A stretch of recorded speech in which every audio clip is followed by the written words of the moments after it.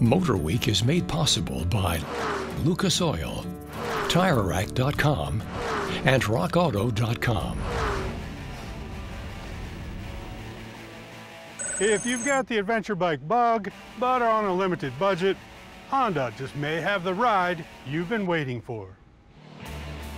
The CB500X has been in Honda's lineup for a few years now, but in a short amount of time, it has transitioned from being an adventure-styled bike to an adventure-capable machine.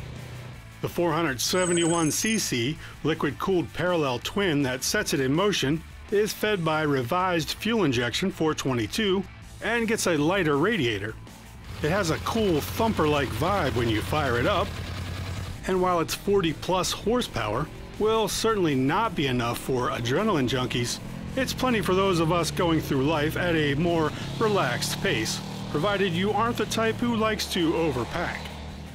It had no problem keeping up with highway traffic and even stays relatively smooth despite revving at around 7 or 8 grand.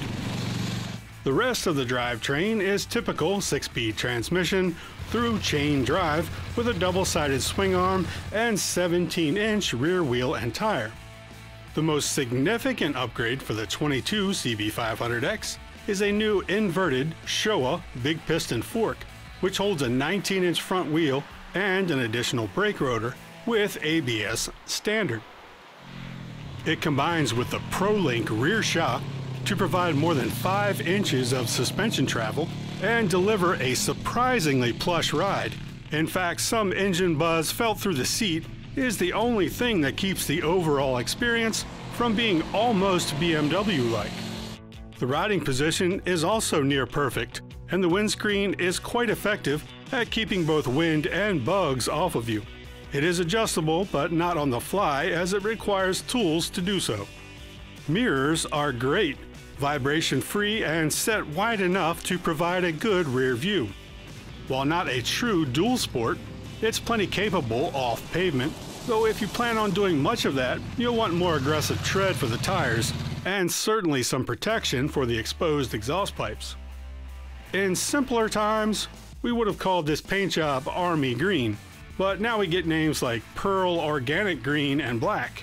It's your only choice for 22, and there are no other trims or options per se, just the usual add-on accessories.